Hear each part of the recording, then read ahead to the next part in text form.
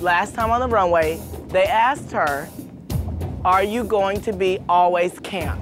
Welcome to MsMojo, and today we're counting down our picks for the top 10 rewatched Untucked moments. You want to know who I think should go home? For this list, we're looking at the most iconic fights and emotional moments of RuPaul's Drag Race Untucked. Which Untucked moment gave you life? Let us know in the comments below. Number 10, Aja versus Valentina. Tensions are usually high after deliberations. That fact definitely played into this well-known Untucked moment. Everything started out as normal. Each queen explained what the judges said to them on stage. But when it was Valentina's turn, Aja suddenly interrupted.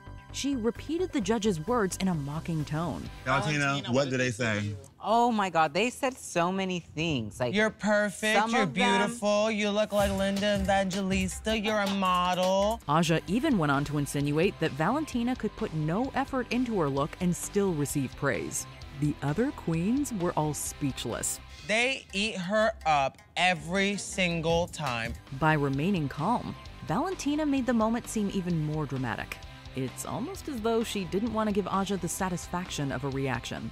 I'm not gonna say nothing today. This sharp moment has gone on to be loved among fans while spurring countless memes and parody videos. Number 9, Alyssa Edwards versus Jade Jolie.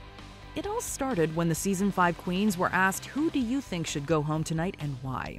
Alyssa called out Jade, even though she had already been deemed safe that week. The following episode, there was still clearly some bad blood between them. When Alyssa brought up the fight they had in the Interior Illusions Lounge, Jade defended herself. I'm not gonna sit there and be a little lamb and just someone tear me to shreds like you do some of these other girls. She started out soft at first, but upon hearing Alyssa make negative comments about her drag, Jade snapped and insulted the other queen's body. Girl, if I was gonna judge anyone, I'd judge you on that body where their shoulders should match them hips, but they don't, so. The comment immediately led to a stunned silence.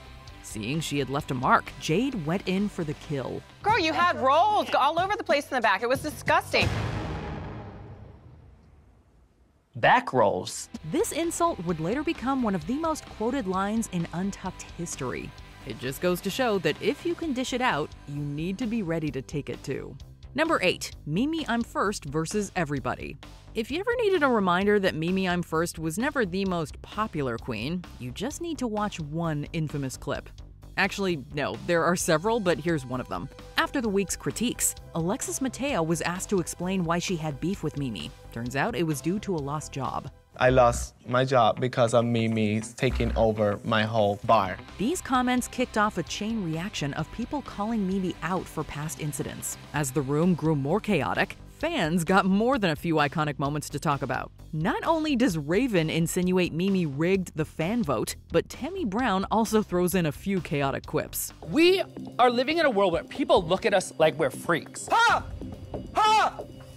I'm acting. Yara Sophia's last cutting remark ultimately causes the queen to leave the room. So out of 50 motherfucking bitches that have been here, how did you manage that? Because they need someone to go home first. This scene has gone on to become one of the most memorable of the first season of All Stars. Number 7, Trinity K. Bonet reveals her HIV status. Untucked isn't just about dramatic fights between the queens. It also gives them the opportunity to be honest with each other on a more personal level. After confronting her HIV-positive diagnosis privately, Trinity K. Bonet decided to share her status with everyone. I am HIV positive. I was diagnosed in August of 2012. She hoped her honest public confession on the popular show could help break the stigma surrounding HIV. Bonet focused heavily on how she didn't want to let her diagnosis get in the way of her goals and expressed she wanted to inspire others to continue living their lives after their diagnosis. And I'm hoping by sharing my story, I will inspire others and that they will take it and they will apply it to themselves. Since then, Trinity has continued to educate others about the importance of getting tested and getting treatment. There are people out there that love you and will support you. And if you don't have anybody, know that I love you and I support you. Number 6, Willam versus PhiPhi O'Hara. PhiPhi O'Hara and Willam are two queens who were not afraid to stir the pot on their season. At all. And they did not get along from the start of the competition. While they argued throughout the show, their fight after the Frenemies challenge took it to a whole new level. There's plenty of other talented people that deserve to be here besides her. PhiPhi said that she was upset that she had been critiqued and Willam hadn't. This led to a few brutal comments being thrown back and forth. You're bringing down morale around here, and your negativity and the stuff that you've been doing, it's representing everybody as a whole, and that's not how it should be, because I don't want my name to be tarnished because of your behavior. After the first clash, the queens went on to fight twice more in that episode alone. Fans and Latrice Royale lived for the drama. Viewers also particularly loved Willam's calm demeanor and comebacks like the one about her opponent's tone. Your tone seems very pointed right now. Number 5. Morgan McMichaels versus Mystique Summers. One of Untucked's most iconic moments actually happened in its first ever episode. Morgan McMichaels had heard that Mystique was shading her behind her back. Eventually, this led to a confrontation between queens. I don't start drama, I end it. The argument quickly escalated. Before long, Mystique was threatening to hit Morgan while saying one of the most iconic phrases in Drag Race history. You piss me off some more, I will whoop your fucking ass. Bitch, I am from Chicago. This fight and Mystique's city-centered comeback are still referenced on the show to this day. For some fans, this argument earned its place in the Hall of Fame because it set the tone for Untucked as a whole. Fans couldn't help but tune in each week when there was the potential for this much drama. After all, if you're not watching Untucked, you're only getting half the story. Number 4. Eureka versus the Vixen. Sometimes all it takes is one offhand comment to start a fight. While discussing the top and bottom placements, Eureka offended the Vixen by referring to her drag as crafty. But see, you get that type of drag way better than I do because you're a very crafty queen. While that word isn't always an insult, it generally has a negative connotation on Drag Race. When the Vixen attempted to defend herself, Eureka completely brushed her off. Nobody's being negative, but we disagree with what you're saying. That's not negative, that's a disagreement. Things only got more dramatic when Eureka came back after initially wanting to walk away. This fight was just the beginning of their season-long feud. I don't think it's fair that you get to be respectful to other people more than you are me, and I've been nothing but nice to you, and even get ready beside you, girl. To you? Additionally, their conflict sparked discussion among the fanbase about race and how the fandom handles altercations between two queens, a conversation that's still ongoing to this day. Number 3. Tamisha Iman versus Candy Muse. One way to immediately cause tension on Untucked is to go after a queen who isn't even up for elimination. After the bag ball episode, Tamisha Iman decided to enter the ring, and while also complimenting her look, decided to called Candy Muse out for being arrogant. You're not being confident, you're being arrogant. And Candy was understandably upset about it. Do I come off as arrogant to anyone else in this group? Yes, Candy. But Tamisha would not back down. I said what I said. The fight got so intense that it nearly escalated to a physical conflict. Neither of them backed down until they were forcibly broken up. Since some fans considered their falling out to be some of the most intense, real drama Untucked had showcased in a couple of seasons, this clip was rewatched many times. There goes Untucked for this week. Oh my God. Seeing the fight culminate in a Candy versus Tamisha lip sync in the following episode was the pièce de résistance. Number 2. Laganja Estranja feeling very attacked. Laganja Estranja was known during her season for being dramatic, particularly in Untucked. While the queens had lightly pointed it out in the past, things came to a head after the Drag Queens of Comedy challenge. I know this is not a good time to do this, but now I need to talk to Miss Laganja.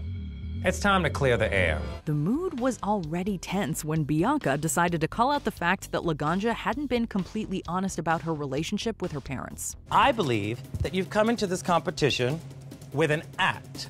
You came in, waterworks, woe is me, woe is me, woe is me, and you're not even given a true story. So explain that to me. This immediately resulted in a fight. I think I have been 100% Jay, and I'm sorry that it's been annoying, and I'm sorry that you feel I've tried to be something that I'm not. After Adore Delano agreed that Laganja had changed, things got even more explosive. This opened the door to one of the most quoted rants in the show's history. Yeah, I feel very attacked! Laganja's memorable tirade only ended when she completely stormed off set. Before we unveil our top pick, here are some honorable mentions. Serena Chacha versus Everyone. Serena tried reading Everyone before everyone read her right back. I can say, except for me, everyone in my team got absolutely, completely positive feedback. Except you? Heidi in Closet speaks up. When queens came for Aiden Zane, Heidi wasn't having it. Y'all need to leave it alone. Leave her alone. She's clearly bothered. Silky was ready to do so. Thinking she might be in the bottom, Silky exclaimed she was prepared to lip sync. I was ready to do so! Maddie Morphosis versus Jasmine Kennedy. Maddie and Jasmine both throw shade before their lip sync. What I'm selling is not what you're selling. That is the tea, okay? Oh, okay. Jasmine Kennedy comes out. With the help of Carrie Colby, Jasmine Kennedy came out as trans. I didn't think I was going to talk about this.